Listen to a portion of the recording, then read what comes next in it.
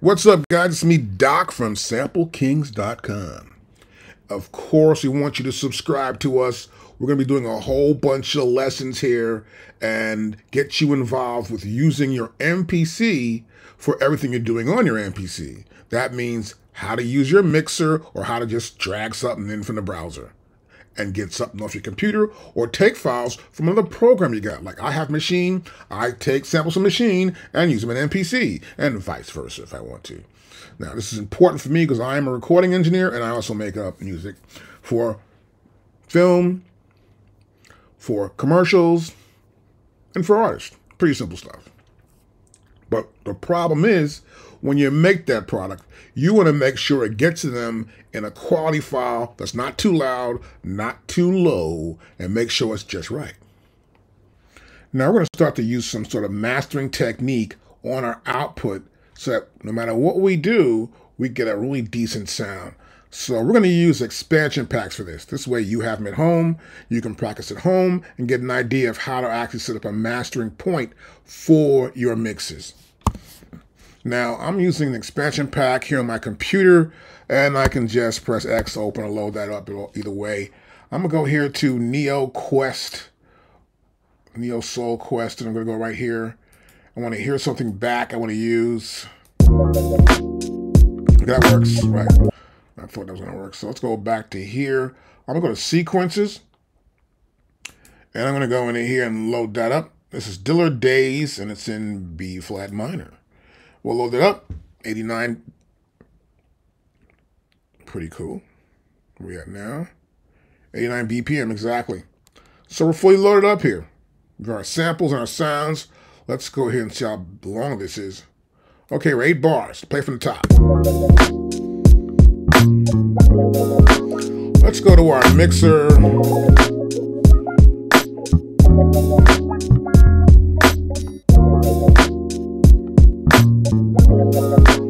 See here, right here, bottom right hand side, you'll see I have the king crown right here. This is my master output, and that's 1 and 2, right? Master output here, and you see the output, all these right here, the destination is the master output, which is 1 and 2. And so here's where I want to put my mastering effect at. So first I want to put an EQ on top of this. I will use a parametric EQ. I'll click that. I'll click it once, open it up. Now I want to add a mastering preset. I'll use the light smile. I prefer to use this to start out with. This allows me to cut off something at the top and at the bottom and to highlight some frequencies. So in a range of 6.62 kilohertz, it's going to increase by 2.6 dB. So it's a shelf here. I'm creating a shelf. Okay? Anything can get above that shelf, right? And here I have a low shelf. So the top are the high and the bottom is the low. The highs are on top. You'll see these are on too. High, high mid, and low. So here in the low I have 70 hertz. And the Q is about 1.17. This helps me get that cutoff right.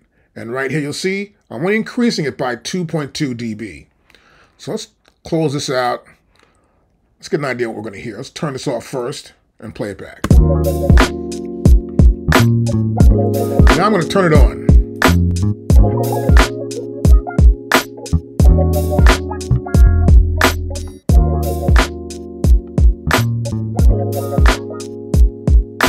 I don't want this master output of the program to be louder than 0 dB. I prefer it to be right around 3 there.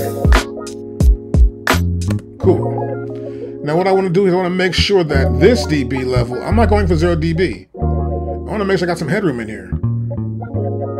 And I prefer to keep it around -2 or -3. I'll go right here. This is good.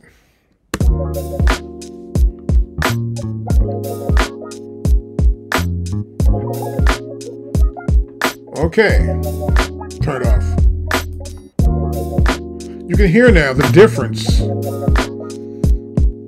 Those lows are spread out more and so the highs. But once I add the parametric EQ,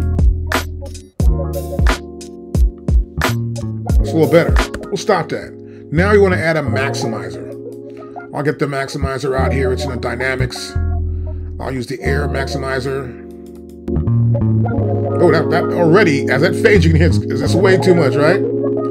So we want to go into here and look at this maximizer. This is the initial setup for the maximizer. I don't want that. I'm going to come to here. I want to get to a light mastering.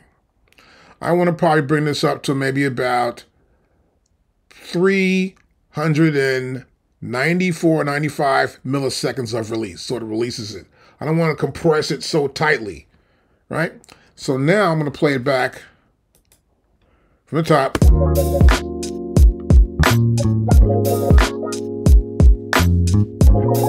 Now I will remove it totally. You can hear the difference here.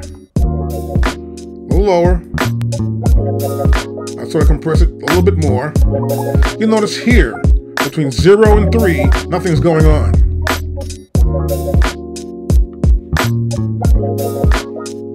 And the reason why we want this, we want to create headroom. It's important. Let's turn this off. I've got to have headroom in here somewhere. It's important. Headroom makes it work. The reason why that is, this space here should be nothing.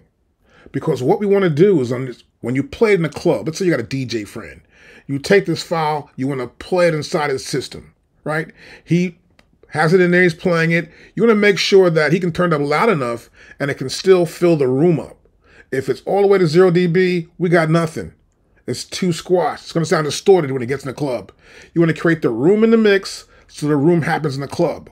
Or let's say it's a Jeep, and the guy's a great Jeep, and you want to play it inside his Jeep. Windows closed or open doesn't make a difference.